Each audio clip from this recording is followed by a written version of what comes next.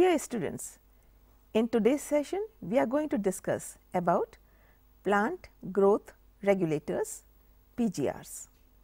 Regulation means regulating the growth of the plant, which may be in a positive direction, it may be in a negative direction, it may be promotory, it may be inhibitory. These regulators are also known as plant hormones or phytohormones. Now, what may be the chemical nature of these regulators? After all, these are chemicals in one sense of word. So, major characteristics of these regulators are that they may be indole compounds, that is one chemical group, or they may belong to adenine derivatives. Children, I am sure you have heard about adenine in connection with DNA and RNA. So, it can be adenine derivative, it may be carotenoids derivative, that is another chemical group to which regulators may belong. Then they may be terpenes, or they may be in a gaseous form like ethyl alcohol or ethylene. So, these are the chemical backgrounds of these regulators. Let us know more about it. PGRs, that means plant growth regulators, we can put in two groups. The first group will be plant growth promoters, those PGRs which are promoting the growth of the plant somewhere or the other. Plant has so many tissues, so many areas, so many kinds of places where growth is taking place. So, it is acting as promoter. These will help in cell division. Children, you know that cell division comes into picture when one cell divides into two. So, it is growth. So, it is promotion, it is promotory activity. So, it helps in cell division. It also helps in cell enlargement, that is increase in the size of cell. So, first one cell becomes two cells and now both the cells enlarge, or two cells become four cells and all the four cells enlarge. With the result there is growth. So, some of the PGRs help in enlargement of the cell. Then pattern formation. In any tree there is some pattern, how branches will come, how many flowers will come in one twig, how many fruits will be hanging from one twig, or how many divisions of particular branches. There is some formation. That formation of plant body is also controlled by these PGRs. Then there is tropic growth. You all know about tropic growth, phototropism, etc. So, that is also influenced by PGRs. Flowering, which is an important aspect in the flowering plants. Only when flower comes, then only the fruit will come.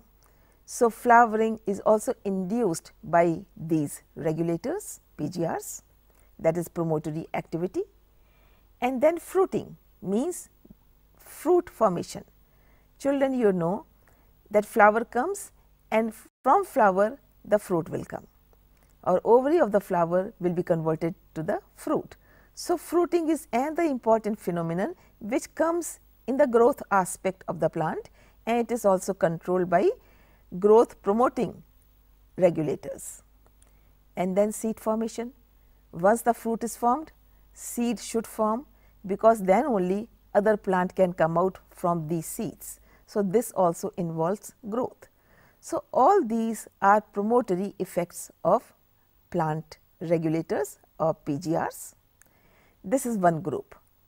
PGRs in two groups. One group we have discussed, that is promoters, and other group is inhibitors. So, these are called plant growth inhibitors. That means they are going to inhibit some growth. It seems why inhibition, why stopping, but there are certain points in plant growth where inhibition becomes important. For example, plant's response to wounds and stresses. Suppose a wound is created on plant physically or naturally. Now, that is a stress on the plant. The plant has to face this stress and come out of this stress. So, particular regulator PGR will help plant in sustaining this stress. That is why we can call this regulator as stress hormone. Children, I am sure you already know about stress hormone in you, in your body, that is adrenaline, which is coming out from adrenal medulla.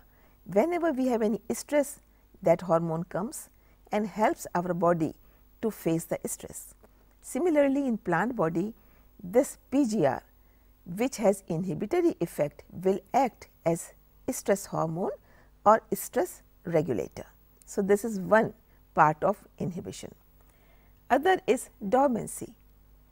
You all know about dormancy. When seeds are kept not in soil, in the container, they do not grow because they are in dormancy. Only when you put seeds in the soil, put some water, provide moisture, proper conditions, then it will germinate. That means dormancy is very important. If dormancy was not there, then the moment seed is formed, it will start growing again. So, that dormancy is inhibition of growth, inhibition of germination, and that is also brought about by PGR. So, again that PGR will fall in this group, inhibitory PGR. Then abscission, falling of leaves. We know leaves fall in many trees in a particular season, and those leaves are brownish in color, dry in nature, because the excretory matter of the tree is gradually collected in the leaves, and when it is full of excretory matter, it falls. So, that plant or the tree can get rid of excretory matter. Children, you know, you have kidneys to bring about excretion, and end product is urine, which you give out. You have alimentary canal where food is digested, and the rectum is storing the food after digestion, which is a fecal matter, and it is ejected out when you go to washroom. But trees are not doing all these things. So, where their excretory matter will go? That is collected in the leaves, then leaves dry and they fall along with the excretory matter. That means abscission is very important, and that is done by not permitting leaf to grow further, but drop, and that is also done by PGR of the second group, that is growth inhibitors. So, children, I am sure you have understood the difference between the two groups. In both the groups, the regulator, the PGR, is doing the job. In one case, it is promoting growth for a positive purpose. In second group, it is inhibiting growth again for the positive purpose. We go further to understand the details. We now understand the details about 5 different PGRs, namely they are auxins, gibberellins, cytokinins, ethylene and abscisic acid. Now, we will discuss about each of the 5 in detail, starting with auxins, very important PGR, plant growth regulator. It has growth regulating properties. All the properties associated with this PGR are helping in promotion of the growth, produced by growing apices of stems and roots. Children, you know, when you put seed in the soil, a small shoot comes out and a small root is going down, and both the things are growing further and further. That means, at the tip of the shoot and at the tip of the root, which we call root apices and shoot apices, these auxins are there, which are helping it to grow, especially the elongation. Help to initiate rooting in stem cutting. I am sure you know what stem cutting is.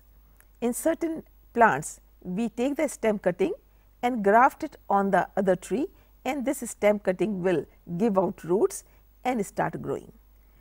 Now, this growth of root in this stem cutting is also due to auxins, a plant growth regulator. If this was not there, then stem cutting and grafting those kind of procedures could not take place. It promotes flowering, especially in pineapples. We all know that how important the flowering is. Unless flowering takes place, the fruiting will not take place, and the purpose of plant is to prepare, to make, to form more seeds, and the only process is to have flowers, then fruits, and then seeds. So, flowering is an important aspect. Auxins help in flowering. It prevents fruit and leaf drop at early stages. Suppose there is any fruit on the tree and it is not ripe, it is not fully formed, and it drops, we cannot eat it. And if leaves start dropping unnecessarily, then plant cannot do the photosynthesis, cannot prepare food for itself. That means early dropping should be avoided. Fruit should drop only when it is fully ripe. Leaf should drop only when it is filled with the excretory matter, not before. So, early dropping of fruits and leaves is stopped by auxins. So, that is another important role. It promotes the abscission of older mature leaves and fruits. On one hand, it prevents dropping of early fruits and early leaves. On the other hand, it promotes dropping of mature ripe fruit and the leaves which are filled with excretory matter, which is again an important phenomenon. Inhibits growth of lateral or axillary buds, that is apical dominance. Children, at this point I would like to explain you what I mean by apical dominance. The shoot is growing upward in elongated way, and it will go on growing that way without giving any branch. But if you just cut a small tip or knock out a small portion of the tip of this shoot, then at that point 2 branches will come out, because now that apical dominance is inhibited. So, as long as the tip is there, the growth is only in one direction, that is called apical dominance. It will not allow side branches to come. The moment you pluck the tip, the 2 branches or more branches will come, because apical dominance is inhibited. Now, this all process is taken care of by auxins. Auxins are causing elongation, now it is causing formation of branches. So, auxin has important role in branching in the trees. It induces parthenocarpy in tomatoes. Parthenocarpy means producing a fruit without seed. So, that is possible only if fertilization is not there. Now, that parthenocarpy also has auxins in the role. Auxins have important role in parthenocarpy, especially when we produce seedless tomatoes. It is used as herbicides. It is very interesting. When auxin is used as herbicides, it will kill those weeds which are dicots, dicotyledonous. That means, if there is a field and if you have a crop of monocot like wheat, like rice, now monocot plant will not be affected by this, but diacot will be affected. So, that all the weeds which are diacot will be killed and monocot crop will remain healthy. Sometimes gardeners use auxin to prepare lawns, the weed free lawns, just by the use of auxins. So, students, you have understood the important role of auxins in plant growth. We move on to second PGR, is gibberellins.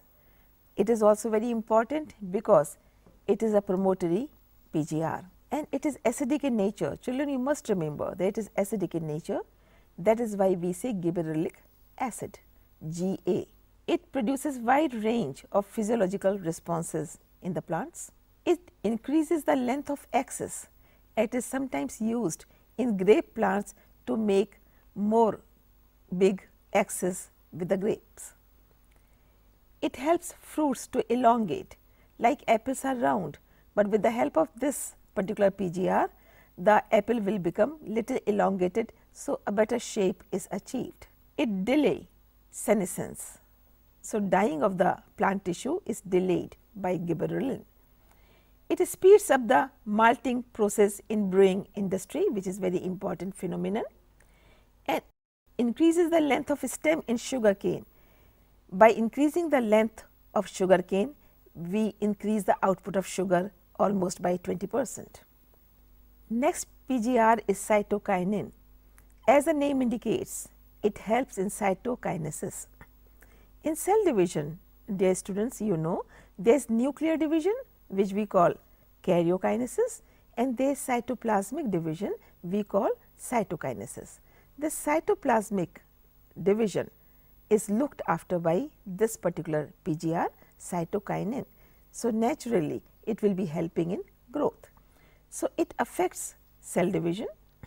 It is synthesized in root apices, developing shoot buds and young fruits. It is very natural that wherever growth is taking place, cell division is taking place, and at those points cytokinin has to be present. It helps to produce new leaves, again the growth. Lateral shoots, I told you, if you pluck the apical portion, lateral shoots will come out, again growth is required. So, cytokinin will be there, and adventitious roots formation, that is growth in the root area. It also helps to overcome the apical dominance. Children, you already by now know the apical dominance, and it is overcome by cytokinesis. When you pluck the tip of the shoot, then new shoots will come out with the help of cytokinins and also of course auxin. It helps nutrient mobilization. Formation of food is taking place in one area of the plant and it has to move to other areas, that is also helped by cytokinins, and it delays leaf senescence, falling of leaves. So, these are the important functions of some of the PGRs. Other PGRs we are going to discuss in the next session. In this we have discussed two groups of PGRs and also about auxins, gibberellins and cytokinins. With this we come to the end of this session. Thank you.